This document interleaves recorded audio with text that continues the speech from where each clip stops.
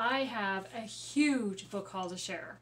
These are all the books that I've acquired in November and December. Hi, my name is Jeanette, and I want to thank you for joining me on the channel Jane Reads. So I have a huge book haul to share. I've got 2 boxes from Book Outlet, and I've already taken some out of the box. And then I have some from a library sale and from a thrift store. And so this is probably my biggest book haul yet. I don't know, I did a very big one at the very beginning of my channel, but this is probably pretty close to probably my biggest, if not my biggest. So I'm going to put this box down first, because I want to go through some of these books, because I want to show them in the order that I picked them up, if I can. Okay, so let's start with the library sale. So I found 2 books at the library sale. First one I found is Kidnapped by Dee Henderson. This is an older book, as you can kind of tell.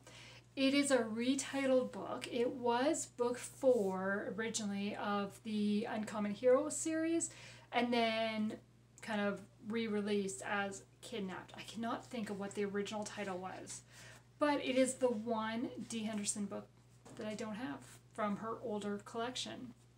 So I was like, okay, I'm going to pick that one up.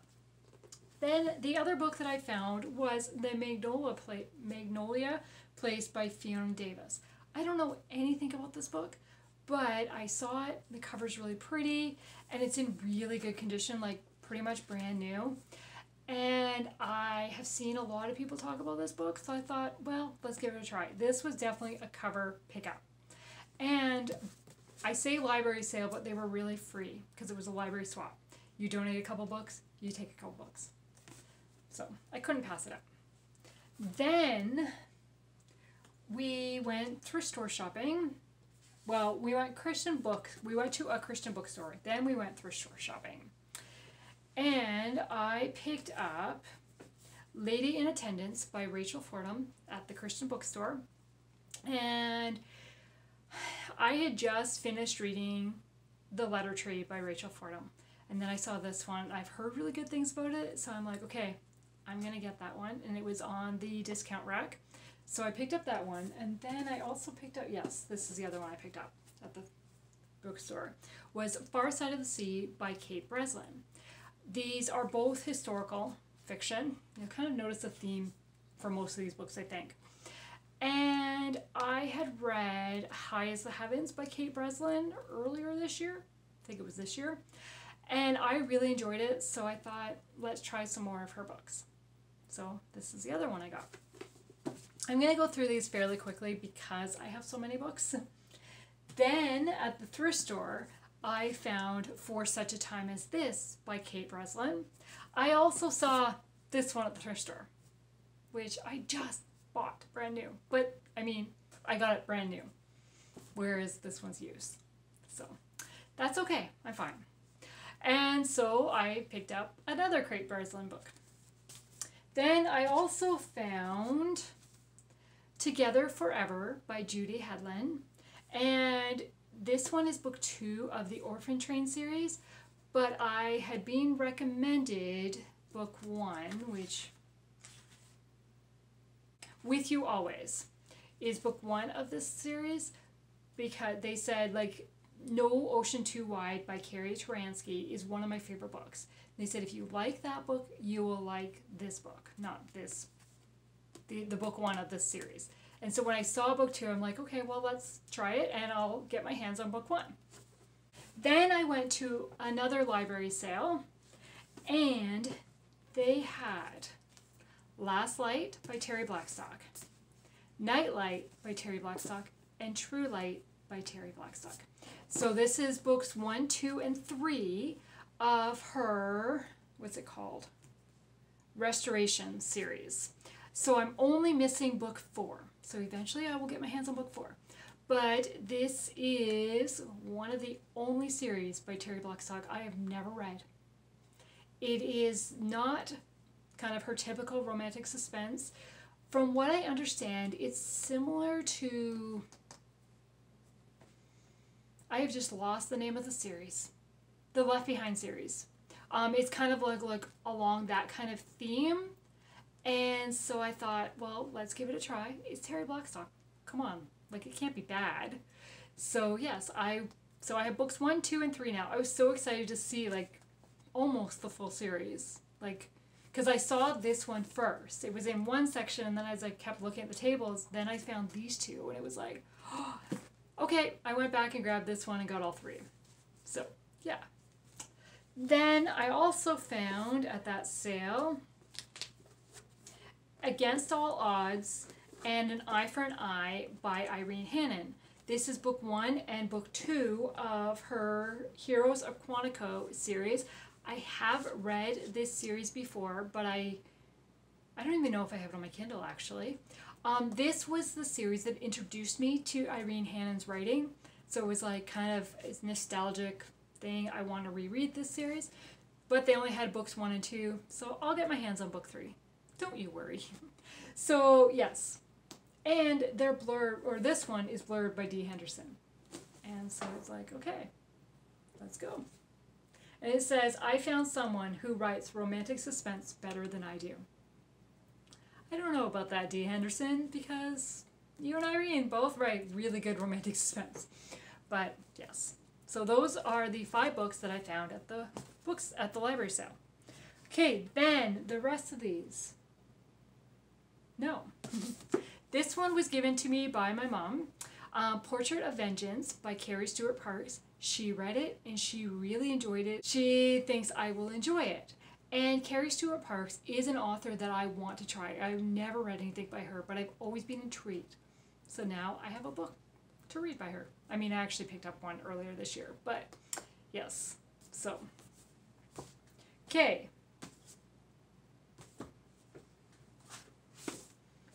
Then, for my birthday, I got Dear Mrs. Bird by A.J. Pierce. This is a World War II, I think it's World War II, yeah, 1940s London. So it's a World War II set book, and one of my coworkers had just read it and really enjoyed it, so I got this one from her.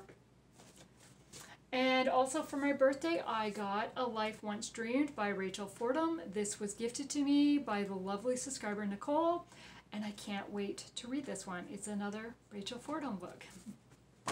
Then I got Experiencing God's Peace based on Philippians by Elizabeth George. This is a Bible study book, and I've been working my way through a few of them, and this is one that I didn't own, and I saw it on clearance, so I picked it up. Okay, now, the rest of these books are from Book Outlet. I ordered for my birthday and for Christmas, and then just some other books that I ordered. So, okay, let's start with the Book Outlet error. I received this one, which is To Kill a Mockingbird in Latin. And I was like, oh. When I first opened the box and was going through to check the order, it was like, oh, I didn't order To Kill a Mockingbird. I'm like, okay, well, I remember reading this in high school, and it was always one that I kind of wanted to reread. And I thought, okay, well, I guess it's time to reread it. And then I'm flipping through the pages, and I'm like, this is not in English. And then I looked at the cover a little bit more, and it was translated into Latin. And it was like, oh, yeah. So I texted my best friend a picture and said, I guess I need to learn a new language. And so I did reach out to Book Outlet about this error, and I got a credit for the book that I did not receive by mistake. But they said, well, you can keep that book, you don't have to return it. You don't have to go through the hassle of returning it. And I was like jokingly like, yeah, because they couldn't get rid of a Latin book. But yeah, so my husband thinks I should keep it on my shelves as just a conversation piece. We'll see what I decide to do with it. So yeah, do you want a Latin book of To Kill a Mockingbird? Okay, then I picked up Relative Justice by Robert Whitlow. I recently read this one and really enjoyed it, so I wanted the physical book for my shelf. And same thing, I got I'll Be Seeing You by Robin Lee Hatcher. Again, I really enjoyed this one. I read this one this year. I loved it. So I wanted the physical book for my shelf. Same thing. Trial and Error by Robert Whitlow. Read it recently. Loved it. Wanted the physical book for my shelf. Then Terry Blackstock, Downfall. This is book 3. I want to say book 3. Why did they not put numbers on the spine? I'm pretty sure. Yes, it's book 3 of the Intervention series, and I have books 1 and 2 of the series, so I've been keeping an eye out to get this one to add to my shelves. Okay, then another Terry Blackstock, Truth Stained Lies. So I have this one. I have this one in this size, but all my other books are in this size. So when I saw this one, I was like, okay, I'm going to pick it up to replace this one. So I'm going to be unhauling this one and putting this one in its place.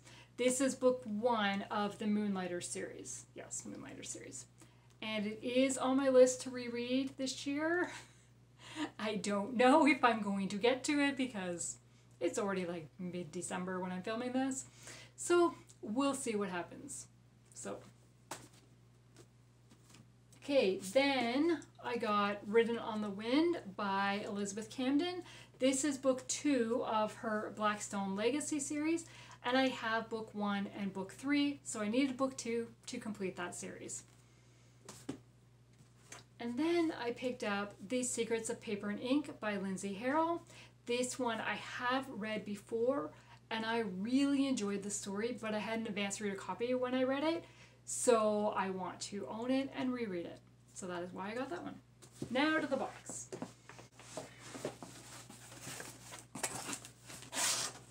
Okay, so we got In Harm's Way by Irene Hannon. This is book 3 of the Heroes of Quantico series that I just picked up. It does not match. I can't see where I put them. So book 1 and book 2, book 3. It does not match because this is the new cover. These are the old covers, but I don't care because they're going to sit on my shelf like this anyways, right? So yeah, a little bit, but that's fine. So now it's a complete set.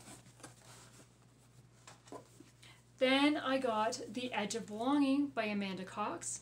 I really enjoyed her Secret Keepers of Old Depot Grocery and have had this one on my list to read, so when I saw it there, I picked it up. So I want to read more by her. Then I got To Disguise the Truth by Jen Turano. This is book number 2 of the series. Again, you know, the typical complaint. It's book number 3 of the series. So I own book 1 and 2 of the series. So this is completing a series for me. Then I got Yours Truly, Thomas by Rachel Fordham. As soon as I read the back of this one, which I will read to you, dead letters are a reality for clerks at the dead letter office, and she dreams of something more, a bit of intrigue, perhaps a taste of romance. When she comes across a letter from a broken-hearted man to his one true love, it becomes her mission to place this lost letter into the hands of his intended recipient. And as soon as I read that it was about a dead letter office and finding a letter in the dead letter office, I was like, oh, I need to add that to my list because I love letters to begin with. And then there is a movie or a movie series and had a TV show that was set around a dead letter office. Why can I not think of the name of the show right now? I'm like, I just added the DVD to my wish list too. Signed, Sealed, and Delivered. It's a movie series, and then there was one season for it where you're following members, like employees of a dead letter office, and I absolutely loved that show and the movies. And I've watched it a couple times through, and I really want the DVD to watch so that I own it and can watch it whenever because you can't always find it on channels, right? So yeah, so as soon as I saw this one, I was like, okay, I need to read this one. This is totally up my alley. So we'll see. And another Rachel Fordham was Where the Road Bends. I'm really on a Rachel Fordham kick when I place this order. So yeah, I love The Letter Tree, so I had to read all her books now. The Hope of Azure Springs, Rachel Fordham. I think I now own all her books that are being published. To Right or Wrong by Jen Turano. This is, I want to say book 2. Yes, this is book 2 of the series. So that's book 1, or book 3, book 2, and I already own book 1. Then we got As Dawn Breaks by Kate Breslin. As I said, really going on a theme here. Fairest of the Heart by Karen Whitmire. This is book 1 of her Texas Ever After series. Book 2 comes out early in the new year, like February, March, maybe March. I think March. So book 1, I'll get my hands on book 2 and I can read that one. The Land Beneath Us by Sarah Sundin.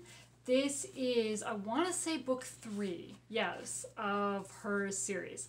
I do not own book 1 and 2, but I've heard really good things about this series, and it's Sarah Sundin, so I had to get it.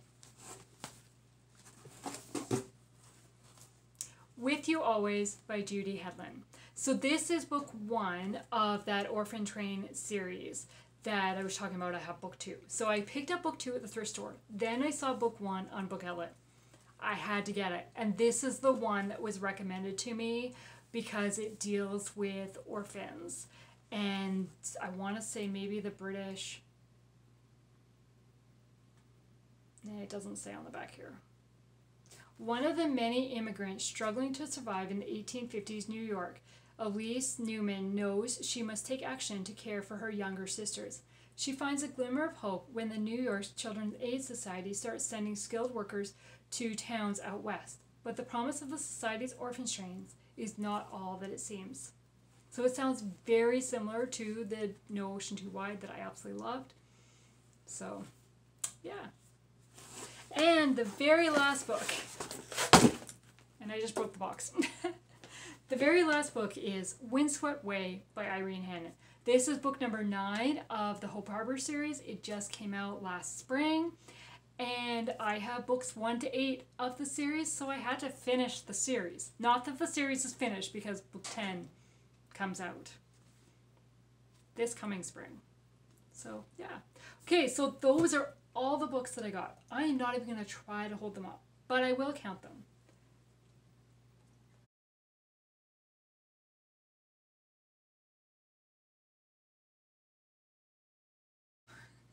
$35 books. Yeah, that is definitely my biggest book haul. Now, some of these I have already read, so they will just be going on to my read section. But a lot of them I have not read and will have to go on, fit on somewhere on my unread section. So, yeah, that is all my books, and that will be the last book haul for 2023. Yeah. Very big way to end though. And as I said, I'm not even going to try to hold them up because I don't even know if I can get them in frame here.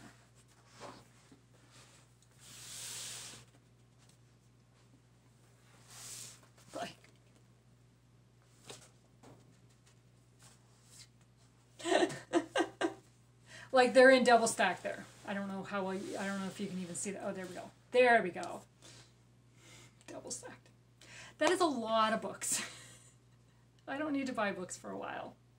But I do have a gift card to use for Book Outlet.